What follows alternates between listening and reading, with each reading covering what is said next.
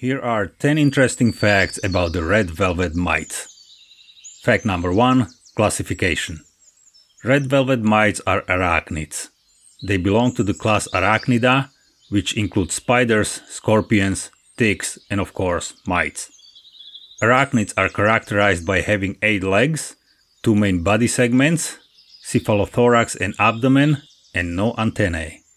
Red velvet mites share these characteristics and are part of the diverse arachnid family. Fact number 2. Appearance. The red velvet mites are known for their striking appearance, with bright red or orange velvety bodies that are covered in fine hairs. It's these fine hairs that give the mites a velvety appearance. This distinctive coloration serves as a warning to potential predators and sets them apart from many other mites. Red velvet mites, like other mites, do not possess antennae. Instead, they have specialized structures called sensoriceti or sensilla that help them detect their environment. Fact number 3. Size. Despite their vivid appearance, these mites are quite small, typically ranging from 1 to 2 mm in length, but can grow as large as 5 mm. At that size, they are visible to the naked eye. Fact number 4. Habitat. Red velvet mites live in various terrestrial habitats, such as grasslands, gardens, and forests. A keen observer can spot them crawling on the ground or on low vegetation, moss, leaf litter, or bare soil.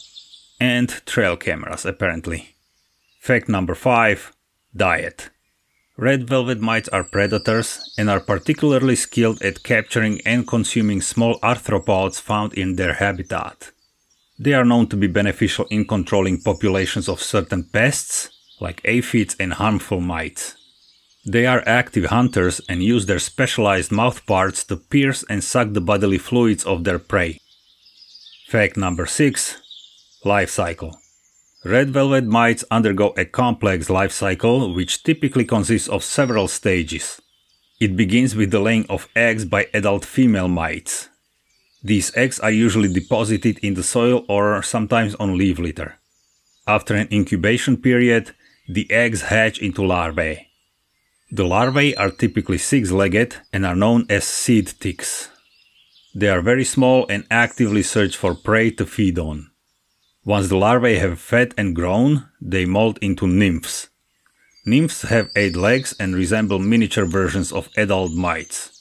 They continue to feed on small arthropods or insects. After further molting, the nymphs develop into adult red velvet mites. The adults have a distinct red or orange coloration and are larger in size. They are sexually mature and engage in mating to reproduce. The exact duration of each stage can vary depending on environmental conditions such as temperature and food availability. The life cycle of red velvet mites is generally completed within a few weeks to a few months, depending on the species and environmental factors. Fact number 7. Temporary parasites. The larvae of red velvet mites are parasitic and often attach themselves to insects such as beetles, grasshoppers, or spiders as temporary ectoparasites. Ectoparasites are organisms that live on the exterior of their host's body, as opposed to endoparasites that live inside the host's body. And they are temporary because the parasitic relationship between the red velvet mite larvae and their host is not a permanent one. While attached, they feed on the bodily fluids on their host. After feeding, they drop to the ground and continue their development. The host is not seriously harmed by them. Fact number 8. Mating rituals. Red velvet mites engage in quite intricate mating rituals. These can include the male tapping the female's body with his legs, producing vibrations and releasing pheromones to attract her. During courtship, the male may also engage in a dance-like display where he moves in specific patterns around the female.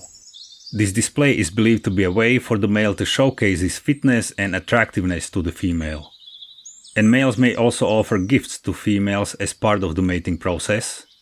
This behavior, known as nuptial feeding, is observed in various species of mites and insects. The male presents a food item or a spermatophore, i.e. a package containing sperm, to the female as a form of courtship or to enhance his chance of successful mating. This behavior is believed to provide nutritional benefits to the female and increase her receptivity to mating. Mating typically occurs on the ground and the female lays eggs in the soil. Fact number 9. Distribution. This species of mite has a wide distribution and can be found in various parts of the world. They are known to occur in regions of Europe, Asia, North America, and Africa.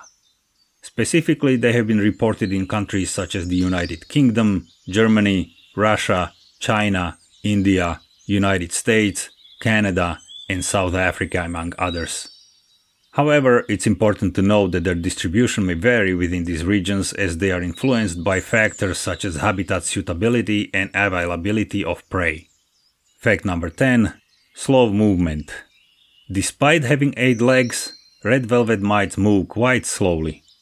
They are not as agile as some other arachnids and are more commonly observed crawling along the ground.